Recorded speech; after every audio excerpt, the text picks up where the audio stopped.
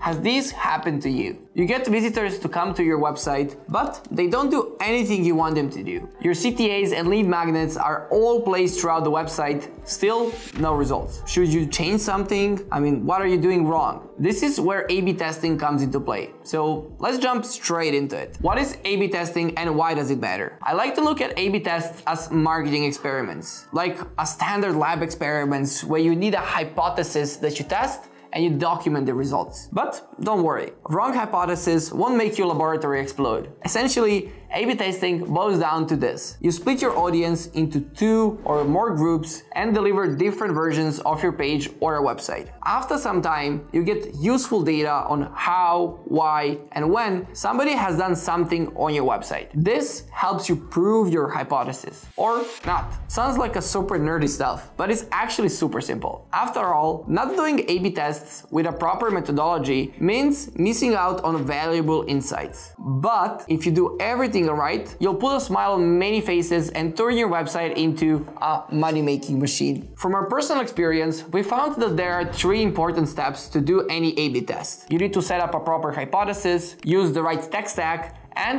track the metrics and make changes. As we are currently running a couple of different A/B tests on our own personal marketing website, I will show them as an example and explain how we approach each step of this process. Step 0 is setting up the proper hypothesis. The only way to benefit from A/B tests is to make proper assumption that is clear and testable. In one of our A/B tests, we wanted to see if our current call to action, grow my project, would perform better than a more common CTA you'll find across the web, such as Let's Talk. As this is a fairly simple test, our main goal was to see if switching our call to action would increase the number of people who visit the book a demo page, or simply increase our call to action click-through rate. Depending on what you're testing at the time, objectives can differ and can include metrics such as increased conversion, but also reduced bounce rates or higher engagement rates. Having this said, it's important to identify the key performance indicators, KPIs, that will measure the success of hypothesis before starting your test. After this, we come to the step 1, setting up the A/B test. Now that we knew what we wanted to test and which KPIs we would track,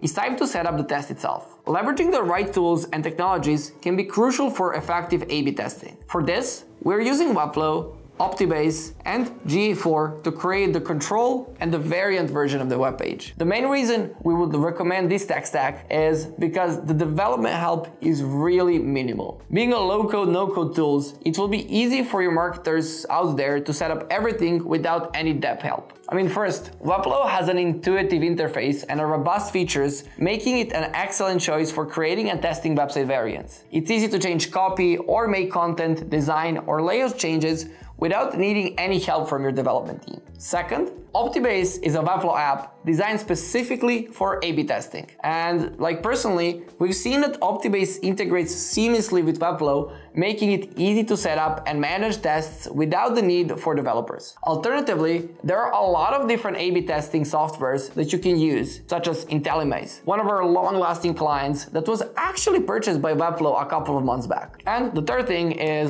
Google Analytics 4 is gonna offer you advanced tracking capabilities and powerful reporting tools that are essential for analyzing A/B test results. And one thing to consider is that some of the tests you're running may need a bit more testing and the development work to be properly set up. While testing our CTA copy is something that our marketing team had done completely alone, the test that we're currently running on our pricing page was a bit more complex and required a little help from our dev team. Here, we had to duplicate a couple of components and pages and change the content and the links to gather the information that we were aiming for. So before you jump into any new test, be sure to determine all the needed components you will need, and if this is something you can do alone, or you will need somebody who has a little bit of more design or development knowledge to help you out. Step 2, tracking results. Now that the hard lifting is done and your A/B test is live, your job is done. You can close your laptop, grab a drink, and forget about everything.